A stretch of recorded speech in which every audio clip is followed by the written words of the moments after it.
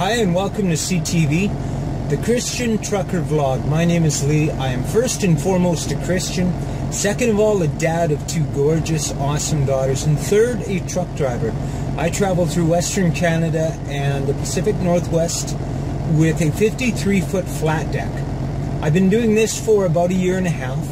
Before that I was doing Super B bulk, and Super B bulk I was breathing in so much dust, especially cedar dust, and something called composer, which comes out of plywood plants. It's crushed really, really fine, and when you're loading that composer into your truck, you're sitting in a cloud of absolutely horrible stuff, filled with resins and stuff. After breathing that for a couple of minutes, I'm hacking all day. It's a very, very hard substance on your lungs. I feel sorry for anyone working in a plywood plant near that composer. It's terrible stuff. But after 10 years of Super B Regional and being home with my kids nightly and on the weekends, they're adults now, and it's time for me. I say adults because to me they're adults and they do take care of themselves during the week while I'm gone. One is 16, the other is 18, and they act more mature than most adults because I didn't trust the people around me to raise my children for me. I actually took full participation in that myself, and they were homeschooled. So they're not out there, you know, screwing their lives up the way your average teenager is. I gave them their privilege as an adult when they were 16, and they knew that long before they were 16, that in my eyes they would become adults. They would have all of the benefits of being an adult. If you want to sleep around, if you want to get tattoos, if you want to do drugs, it's none of my business anymore. But you also get the responsibilities. If you're in jail, if you get a sexually transmitted disease, if you get pregnant, that's not my problem. You're an adult, you need to deal with it. And you know what? I'm not fighting my children for control. They're controlling their own lives. And they really are much more my best friends now than people that I'm overseeing or struggling against for control. I think that Western parenting is probably a study in what not to do. And if you do the opposite of what most people are doing, you'll work out fine. So today I'm headed down to Cashmere, Washington. It's Monday. I honestly thought I was leaving Sunday with this load. But as it turns out, we're a little slow right now. They didn't want me down in Cashmere this morning empty. They want me in Cashmere tomorrow empty, which is kind of central Washington. It's going to be a good 8-hour drive, about 600 kilometers, but a lot of windy, mountainous driving. So it's not going to be a fast day, but it's nice to be back on the road. I'm more disciplined in my truck. We have such a peaceful home that I find myself just lounging around and napping and puttering and just accomplishing very little. Where on the road I feel like I'm actually getting somewhere, making some progress. So we're in Kamloops. I'm going to be hitting the road now and heading. Today I'm going through Vernon. I'll go out to Vernon and then down to Kelowna, and then down through the Okanagan into the Oroville border crossing. On a better day, I would go over to Merritt, then over the connector to Kelowna. But the Kelowna connector is all compact snow today, and they're about the same distance. I would rather avoid Kelowna if I could, but I've got my choice. Do I want to climb the connector, cover compact snow, or do I want to go through Kelowna? Well, I'm not in a rush today, so I can putter through Kelowna rather than, you know, slip and slide through the connector. That's my choice for today. Not going to be a long week. Going to be a 4-day week instead of last week was a 6-day week. So it's going to go by fast. So let's get this show on the road.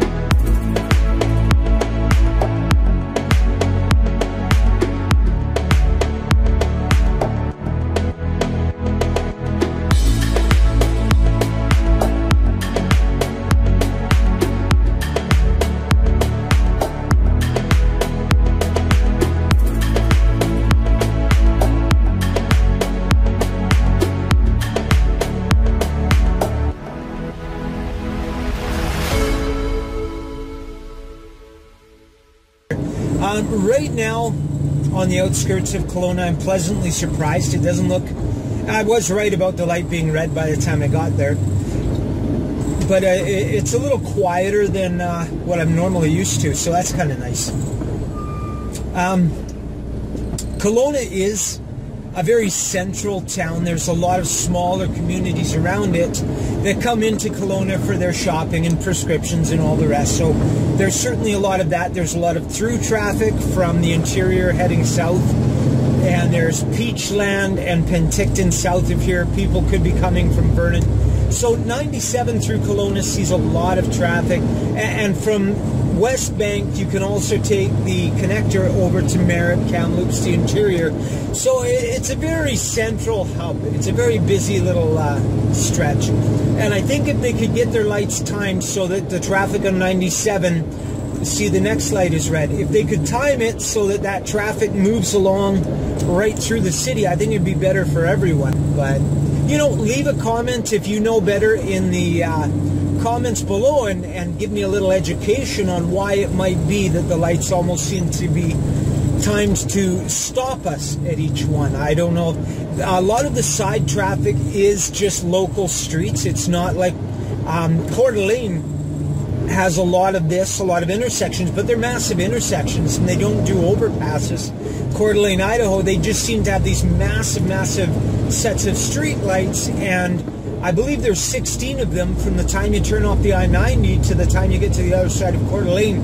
And those lights, you can sit there for a long time while all the different lanes clear. So, I don't know. And Coeur d'Alene seems the same way, except the last time I went through, it almost felt like it was timed where I was getting through there fairly reasonable. You see, it's another red light. And this is very typical. This is the way it typically is. So, I guess grin and bear it. It's 2:30 in the afternoon. I have 367 kilometers to go. And it's saying I'll be there at 8:43 tonight. I'm not going to get all the way to Cashmere, Washington.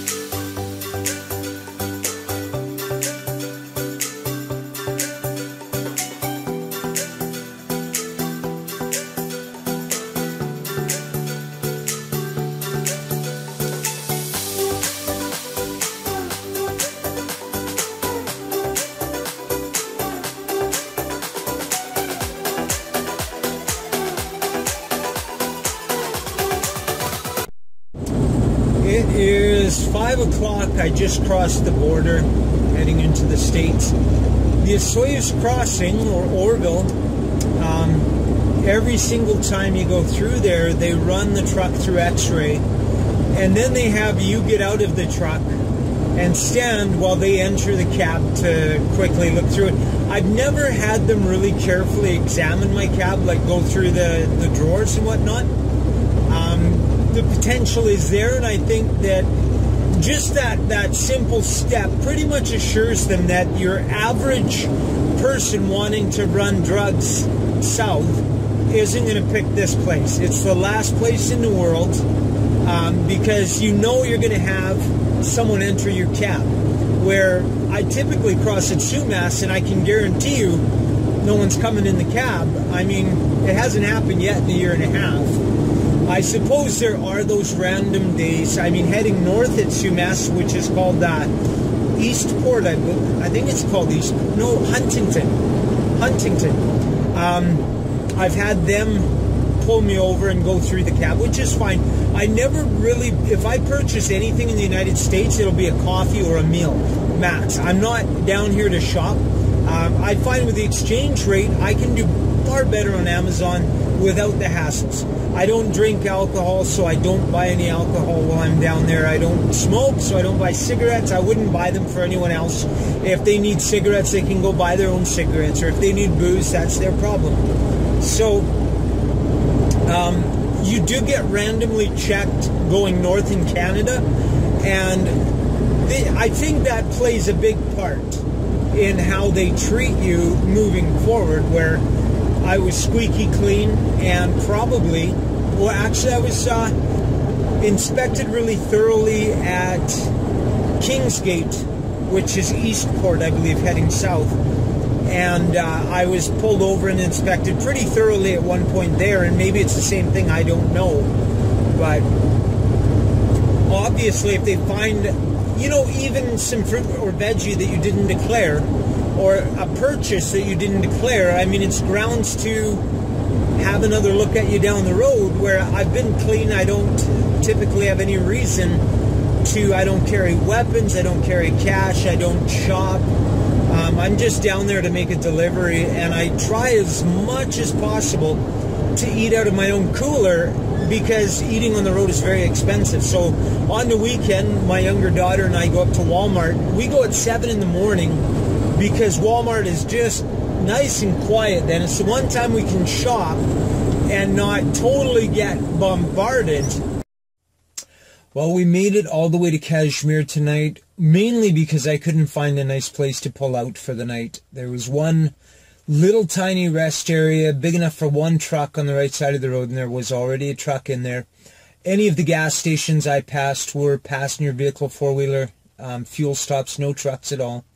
I did pass a couple of places just driving by going, yeah, I think I could have made that work, but at that point it doesn't help at all. I'm delivering to Lou's Truss over on the left in the morning, and that's fine. There is a pullout on the right side of the road here just before them. There's a sign up there that says no parking beyond this point, and there's signs along the left side of the road up there saying no parking. But this part, you can see where trucks have been parking fairly regular. So I believe I'm first in line for morning delivery, which is great. And this Cashmere is it's a pretty little town, but it's very odd. The street going in and out isn't truck friendly, but we got in all right. So I'll grab a little of that on film tomorrow as I leave. So I'm going to close off with a Bible study. And I already prayed, and then I found that I was confused as to where I'd left off on Friday. I'm not sure if I covered, but I don't dare miss this very important verse. So I'm going to cover it again, and if we covered it last Friday, I apologize for that. I will start marking where I finish off so I don't make this mistake again. I'm going to pray again. I don't think the Lord minds. More prayer is much better than less prayer. Heavenly Father, you are our Creator, our Maker, our King, our Father. You are loving, you are joyful, you are peaceful and gentle, humble, kind, forgiving. It's very hard for us to see you like that, Lord. In this world, we don't expect love that we haven't earned or done something to get love in exchange for. Help us, Lord God, to have the faith to accept your love.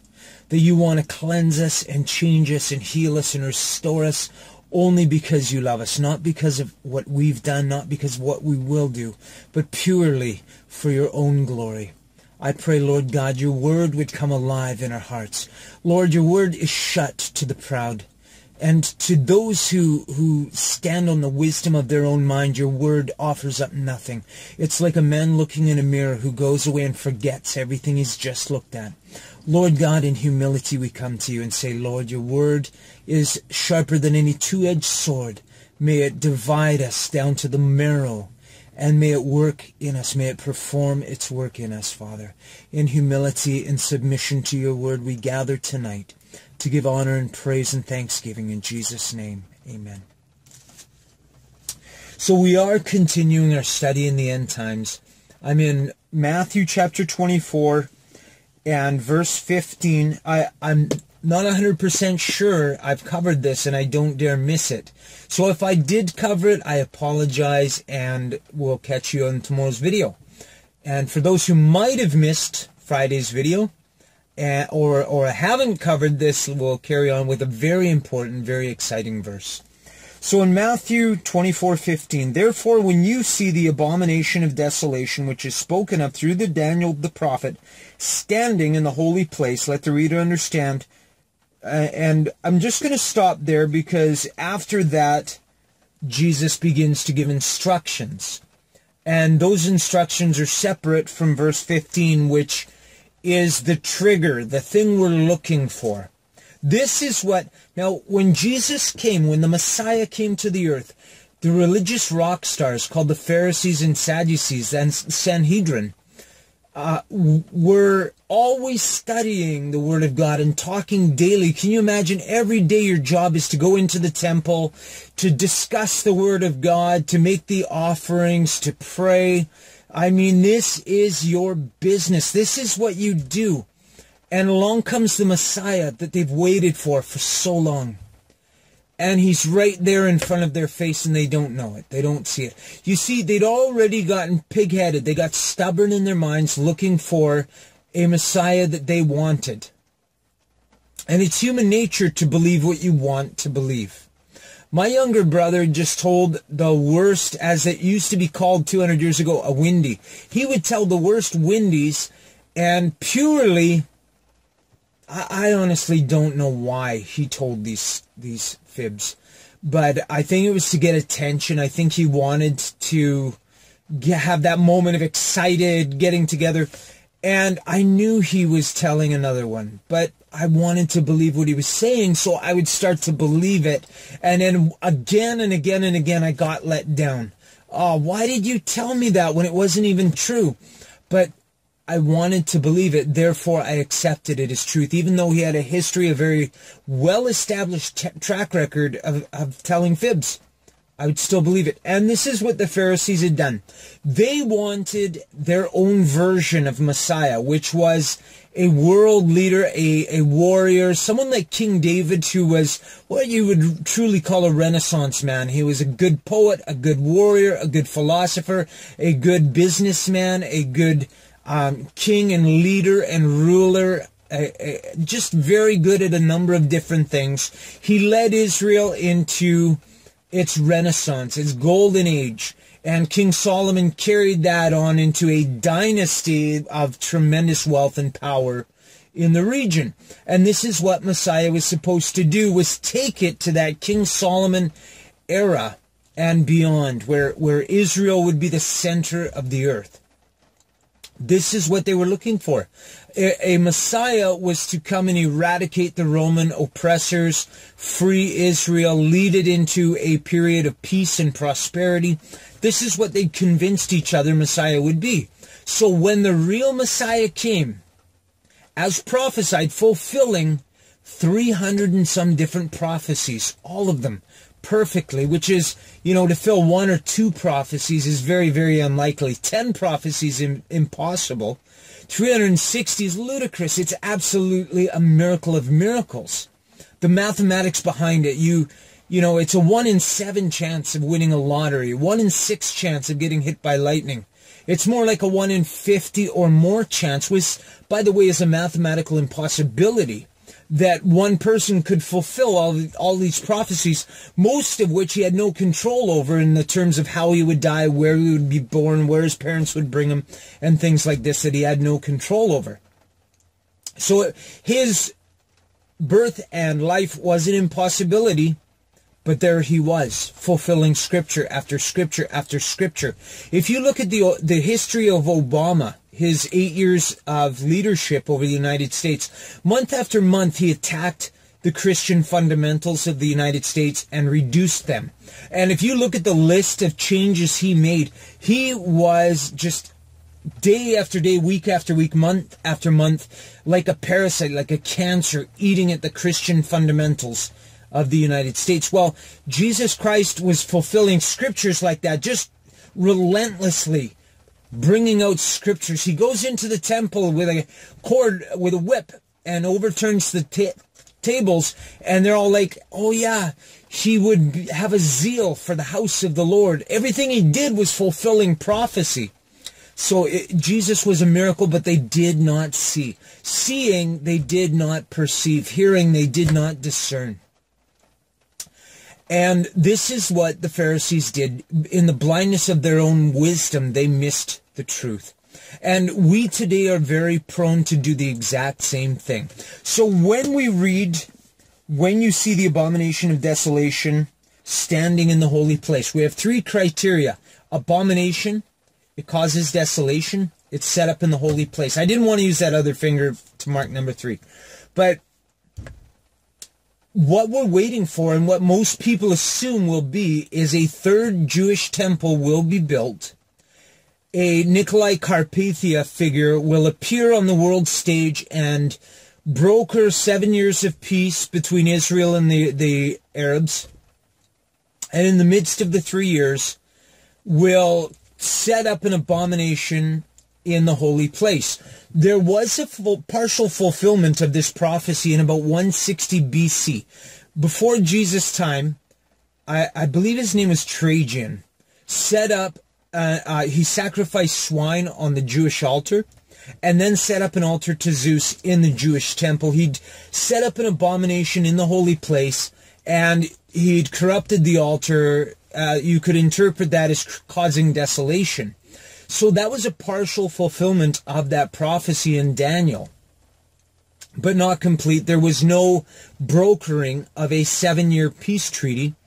And Jesus is referring to it 160 years after Trajan had done this. So clearly there is a future fulfillment where an abomination will be set up in the holy place. Now, I don't necessarily believe what I'm about to share is fact or truth, or you need to stand on this. I just want to open your mind and to cause you to listen to the Holy Spirit and not to intellect and wisdom.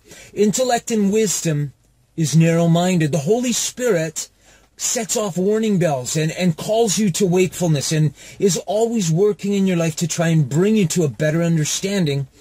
And this is why I'm sharing what I'm about to share. I don't believe that I have the absolute truth here. I just think this is a very strong possibility, if not a type of the fulfillment of the prophecy, as Adam was a type of Jesus. So this may be a type of a future fulfillment of this prophecy. Now, we have the 3 criteria: abomination, desolation, holy place. Let's work backwards from holy place. Jesus refers to the body of Christ, the Christians, as the holy place. Not a building in town, not a, Rome or anything like that. But we, the individual living stones that he is forming his kingdom with. He calls that the new holy place. So let's for a moment imagine that as Jesus came to establish a spiritual kingdom while the world was looking for a fleshly kingdom, the Pharisees had their mind set on a fleshly fulfillment of Jesus' promise, and when Jesus came, it was to establish a spiritual kingdom. There's a really good reason for that. The fallen angels had corrupted what God had made for you and I. God wanted you and I to receive the blessing of his creation. It was a gift to us. And something came in through selfishness, through greed, through haughtiness, and usurped that, took it away from us, and corruption spread over the face of the earth. And as a result of that, just rampant corruption, the flood came upon the face of the earth, and God reduced it back down to 8 people, all of them fully human. Now, prior to the flood, there was a great deal of life on the earth that was part human and part those fallen angels that had left their former estate. And you can read that in Genesis 6:6. There were giants on the earth in those days, meaning prior to the flood, and afterwards, meaning after the flood also, we had that giant problem again. Now, the giants were, I really shouldn't be going down this path right now, but I've already opened my big mouth. The giants were the byproduct of the fallen angels interbreeding with humans. Now, this is not God's will or design, but the interesting thing is we were able to breed with them. So, the evolutionists say we're part of the simian family, we're part of the ape family, and yet we can't interbreed with monkeys and apes. There is no children between us. Therefore, we're not from the same phyla, we're not of the same kind. I don't know why evolutionists don't get that, but we were able to interbreed with angels, and this is profound. This is shocking and staggering, but it did happen. And the children between the fallen angels and humans became the Nephilim, the men of great stature and of great renown, heroes of old. The Epic of Gilgamesh, I believe that came from Uruk or Sumeria. Oldest civilization, and the Epic of Gilgamesh is one of the oldest writings on the planet. It describes a 16-foot tall king who, and everyone else is normal height, but here's this 16-foot tall king who meets a 16-foot tall wild man in the bush, and they start fighting, but in the end they become best friends. And that's what they go off to, and this is where it's called mythology. They go to battle some creature. I'm not 100% convinced it's mythology. There were some very, very strange things going on back then.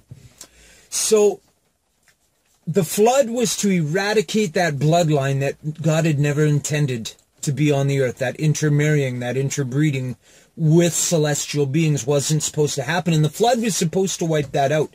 But once again, somehow some of the wrong humans got a hold of some ancient tablets with the wisdom on them to open a gateway into the other side of the veil, the abyss, the Abzu, the other dimension, whatever you want to call it, the spiritual realm.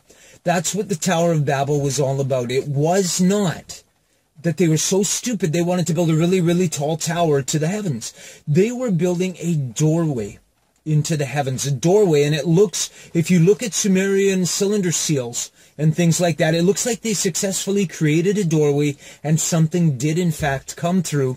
Now, again, we have the interbreeding, we have the genetic displacement in the bloodline, you have creatures that don't belong on the planet, and this is what God's chosen people, the Israelites, were all about. God calls a man named Abraham out of Ur of the Chaldeans, and I believe that is the city of Uruk, one of the oldest Sumerian cities in recorded history, shortly after the flood. Abraham is called out from among mankind, probably right around the time they're messing around with the Tower of Babel. And he expands, and you know the story, they go down into Egypt, they become a great people. Then God sends them like an arrow into the promised land, into the land of Canaan, and specifically on a mission. God gave them that land, but at the same time God used them to destroy. And you read where God commands Israel to go into specific places and spare nothing with the sword. You see, God eradicated that bloodline once with a flood. Now he's using his chosen people, Israel, once again to eradicate that bloodline. You see how humanity keeps getting interfered with by these celestial beings. They won't leave us alone, and sometimes it's we who bring it upon ourselves. But Jesus is starting a new kingdom, but this time it's a spiritual kingdom. This time those powers can't touch it. It's off limits. They can't. They were cast down. They have power over the heavens here on earth, the air on earth. They travel around the earth. They have authority over the earth, but not the spiritual realm where Jesus is building his eternal kingdom. This new work that Jesus is doing, built together with living stones, Peter was the cornerstone, one of the living stones he's building his temple with. He calls this the holy place. So for a moment, let's imagine the bride of Christ, all those who are born again, the elect. Now, notice how Jesus calls them the elect, because he differentiates them from all. In the end, we know in judgment they're sheep and goats. Every one of them calls him Lord. But some of them are sheep and some of them are goats. Some of them say Lord in vain because they have an understanding of Christianity, but nothing deep down inside. The Spirit of God is not dwelling inside of them, leading them. As many as are led by the Spirit of God, these are the sons of God. So imagine for a second that the bride of Christ is the holy place. Now, what abomination could be set up in that holy place? And I want you to consider that perhaps a false gospel would be an abomination. When you understand what the gospel truly is, and Paul says it the best, Romans 1, he says, I'm not ashamed of the gospel, for it is the power of God for salvation. For in it, the righteousness of God is revealed. So the righteousness of God for us is revealed in the gospel. And where was it? In Colossians or Philippians? I think it's in Philippians chapter 2. Work out your salvation with fear and trembling, for it is the power of God at work within you, both to will and to do that which is good. And Jesus preaches the gospel exactly like this. He says it's like leaven that transforms the whole lump of dough. So Jesus uses parables to teach deep spiritual truths in a very simple way for us to understand. He wants us to get it. That the gospel is an agent of change. The gospel comes in and begins to metamorphose your whole life. And today the gospel in many places is being taught differently. It's an abomination because it does not it's no longer the power of God. Here's how it goes. You need to be saved. You have sin in your life. We all have sinned and fallen short of the glory of God. But Jesus died to save us from that sin. And if you will accept Jesus as your Savior, He will cleanse you from all of your sins and you will be free. You will be able to go to heaven and live eternally with God.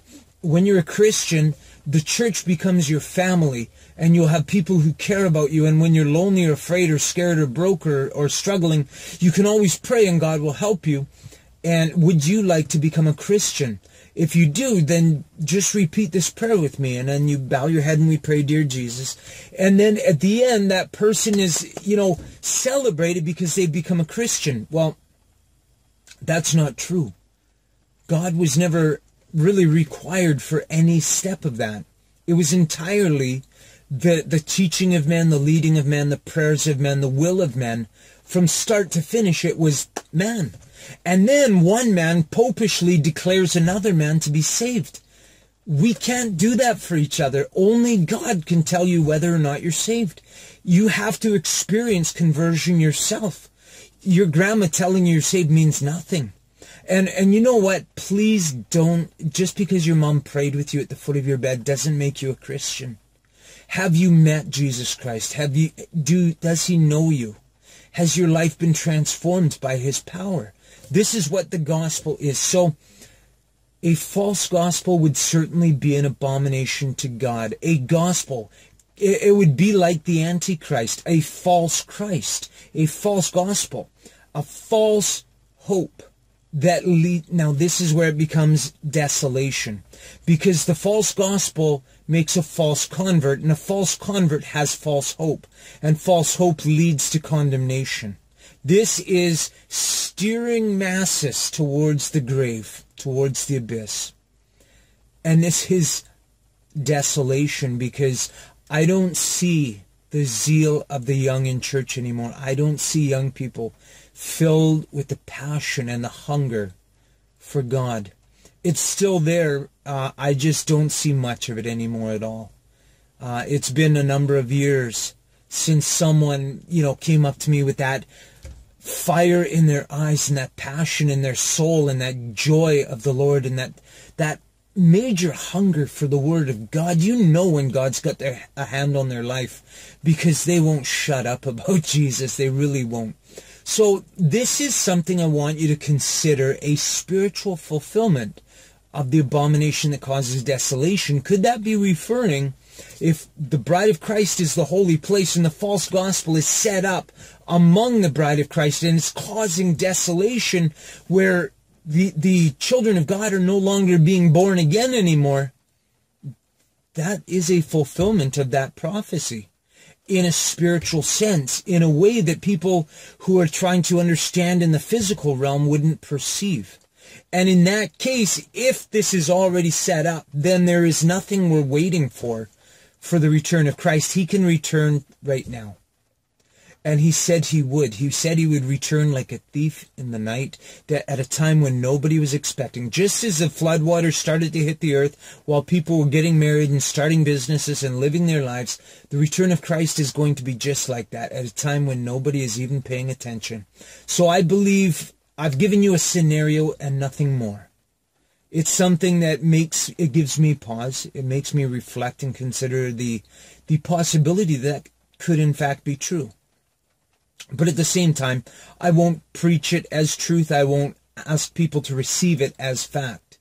It's a scenario, and there must be other scenarios where in the same way there is already a fulfillment of that.